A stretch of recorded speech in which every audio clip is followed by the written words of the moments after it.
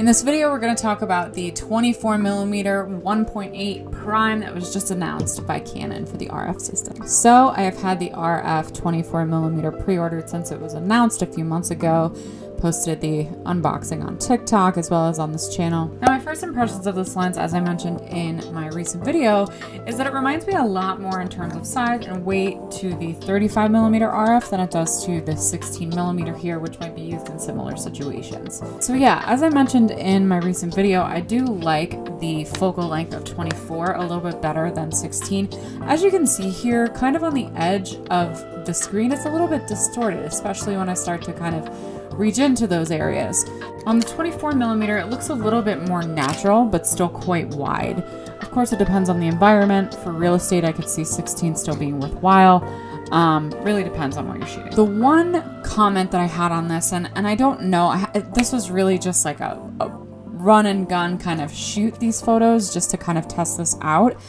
I did see some vignetting in the corners, which you can see in the raws. Not a huge deal, which I was able to correct, as you can see in the edited images. But something to keep in mind. Again, don't think it's a huge deal, especially at this price point. And you can see that there's a nice bokeh created. There's also, you know, the ability to do macro with this, so you can get some really interesting images. So I do still think it's worth it for that reason. I also think this is great for anyone doing videos like this. I'll definitely, if I wasn't trying to have this in the video, I would be shooting with it just to get a wide shot, but you know, still kind of have the whole scene. Now I will be doing a couple more videos comparing this to the 16mm. Also comparing it to the 35. I've seen some comments on some of my content that people are trying to choose between the 35 and the 24. I still really love the 35 for a walk around kind of street photography lens.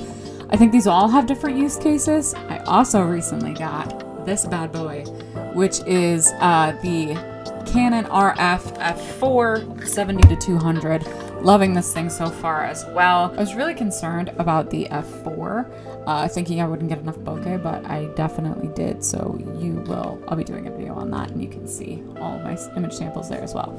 So like I said, be sure to subscribe for more videos. I will definitely have a full review of this 24 once I've used it a little bit more. Thanks so much for watching, and I will see you soon.